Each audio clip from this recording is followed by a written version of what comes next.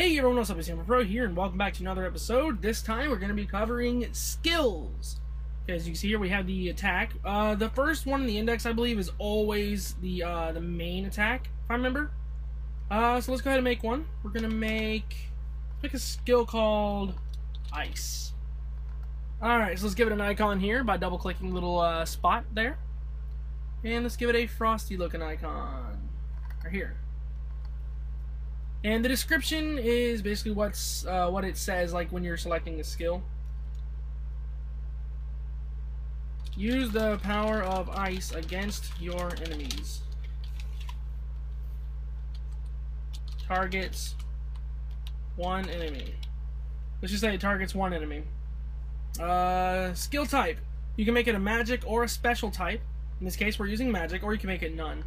Yeah, we're using magic. Let's make it cost 5 MP, no toilet paper cost, no TP cost. Scope, one enemy. You can change all kinds of stuff here. Random enemy, it's self-explanatory though.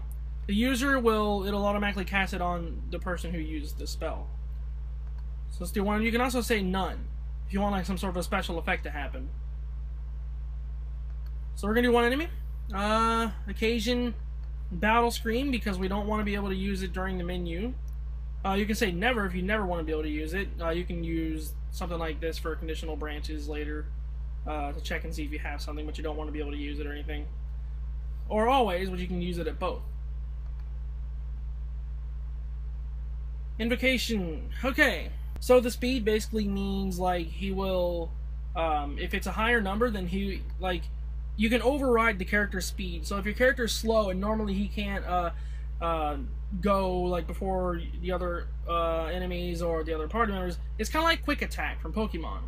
You can make it go first, or you can make it go extremely slow, like last. Whatever you want to do with it. Okay, success rate determines whether or not like you actually use the skill properly. For example, if you have like an extremely powerful magic spell, but it only works half the time, and sometimes it doesn't work at all, then you would use 50%. The percentage, 100 is it always works, basically. Repeat is how many times you repeat the move, and TP gain is how much TP you gain from using it. Hit type, you have certain, physical, and magical. Certain basically has like no thing, it just treats it as a hit. And here's the animation. Let's go ahead and let's find Ice. Here we go, Ice 1. And the message, this is what happens when you use it. So you can say casts. So you can say user casts, and then the name of the skill or magic spell up here. Right here you have weapon type. You can make it require an item to use. Like, in order to use this spell, you have to have, for example, a cane. You can also make it require other things as well. Over here, the damage type, you have all sorts of things you can do. You can drain health, which means you can basically absorb health from enemies. Same thing with MP. You can recover, like if you're using a heal spell. But you don't really need to do this for heal spell, but you could. MP damage and HP damage. We're gonna do HP damage. So basically what that means is you can make a sort of spell that damages your enemy's MP rather than his physical health. Anywho, right here you have the different element types. It's not a physical, it's an ice type, so we're going to set it to ice. The formula. Okay, this is pretty interesting. You have A and B. A stands for you, B stands for the enemy. So we wanted to rely on magic attack. So let's do A.MAT, which stands for the attacker's magic attack. The user's magic attack, times 4 minus B.MDF, I think? Yes, .MDF, and times 2. So that's the basic setup for a magic spell, as you can see here.